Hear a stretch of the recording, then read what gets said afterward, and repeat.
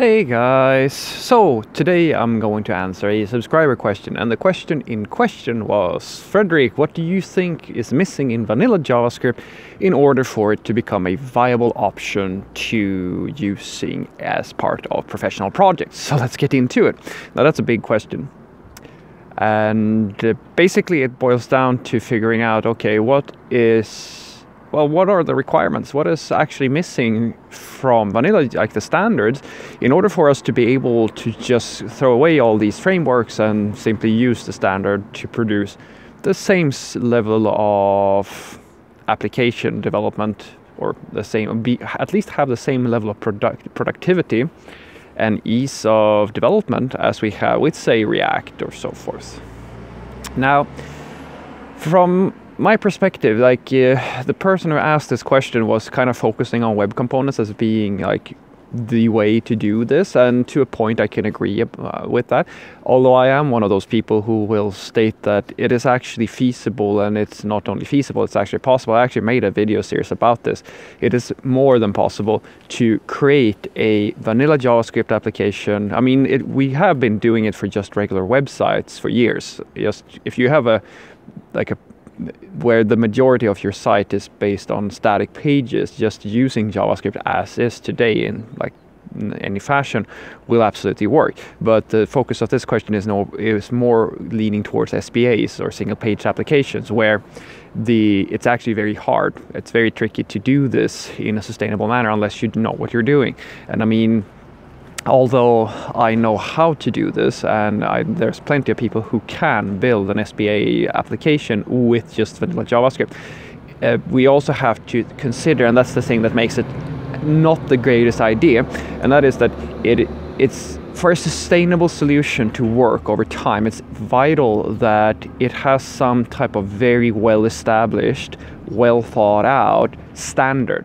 Because if you have multiple people working on the same thing, it's vital that they have some type of they don't have to have a framework. It doesn't have to be somebody else's framework, but you have to have a foundation, a established work order, a way of working that everybody can abide by. Because if you don't, you will start to very quickly get a lot of code rot and a lot of deviations in approaches to doing things, and that's not what you want.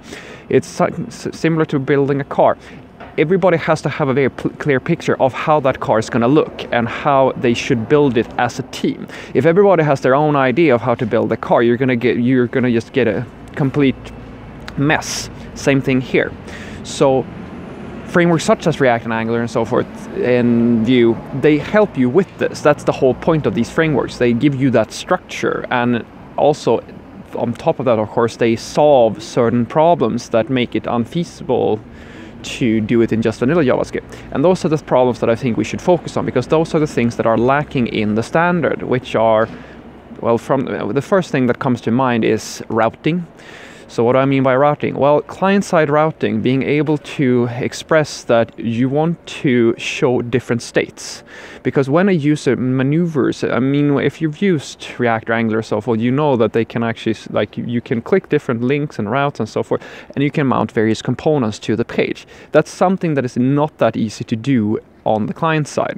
You can do it, and if you know your stuff about browser standards and so forth, you can absolutely build this yourself, but it's not something that is easily accessible within the browser. And that's the thing that is key here, because just because it is possible to do it, it comes down to that, all right, how easy is it versus how easy is it to use, or like the value of, or no, rather the cost of using a third-party library versus how hard it is to actually build it yourself. And that ratio is off here because it requires a fair amount of experience and some in-depth knowledge about browser standards, and just being fairly experienced with working within JavaScript in order to build it yourself. It's not something that, there's no API in the browser that just gives you this for free. So that's number one.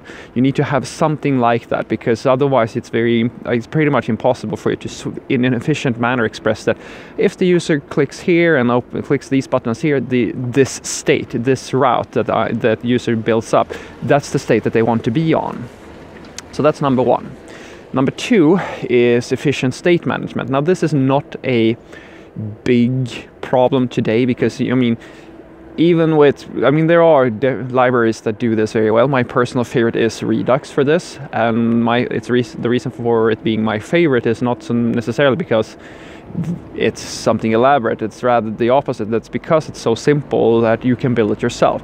Building Redux or building basically a pub subsystem or a communication pipeline like that is fairly straightforward, and that can then be connected into the various components on your page. So managing that state is fairly straightforward, but it's not something that is all that accessible to, I mean, it's not in the standards. You still have to build it yourself. It's a small thing in comparison to the bigger things, but it's still something that I think should be part of our everyday workflow. Apart from that, I think the biggest one, that's relative. This is probably one of the harder ones, which is the re-rendering. That's the last part of this. And what I mean by the re-rendering, that kind of ties into the state thing again, because it's something that hasn't been, well, I personally believe that React has done it the best.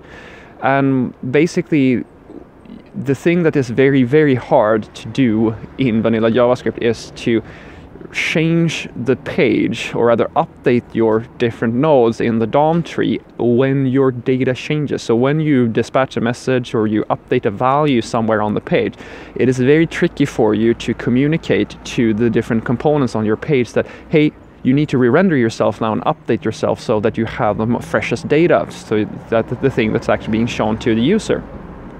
That re-rendering is something that React does, and you may have heard about the diffing algorithm and all that good stuff. That's exactly what that is about. That's why the page, that's what React does. It re-renders itself on whenever depending on the events, of course, when there's an action being dispatched on the page or some event is taking place, right?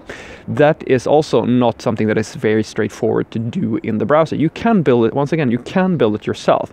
It's not impossible, but it's not very easy to do so.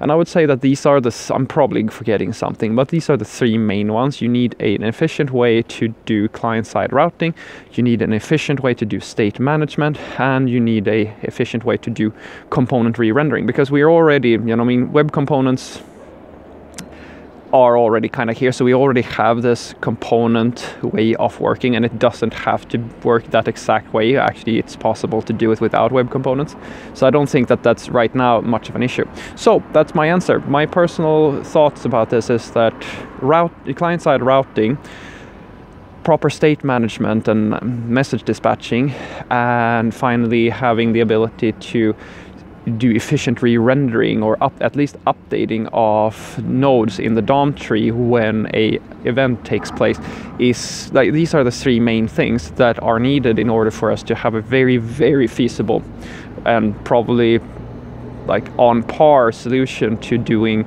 as making SPA applications in just vanilla JavaScript. Have a great day.